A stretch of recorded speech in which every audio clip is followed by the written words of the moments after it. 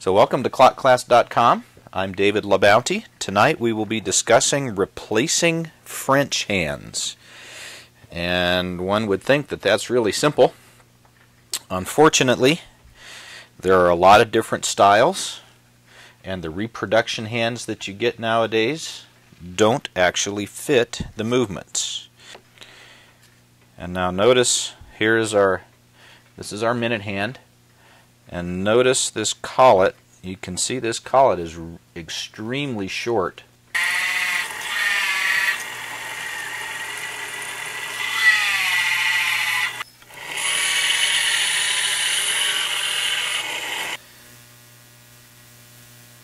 So that's nice right there.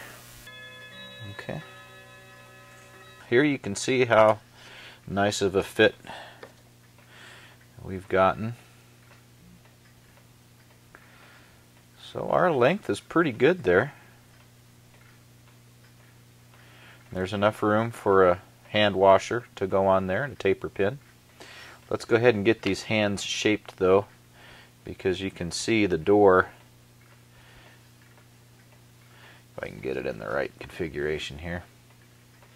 See how the door hits the hand.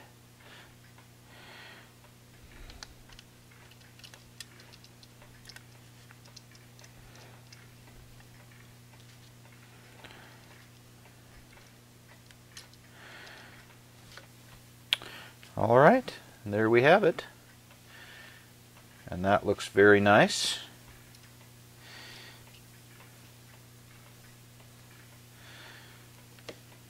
Okay, good.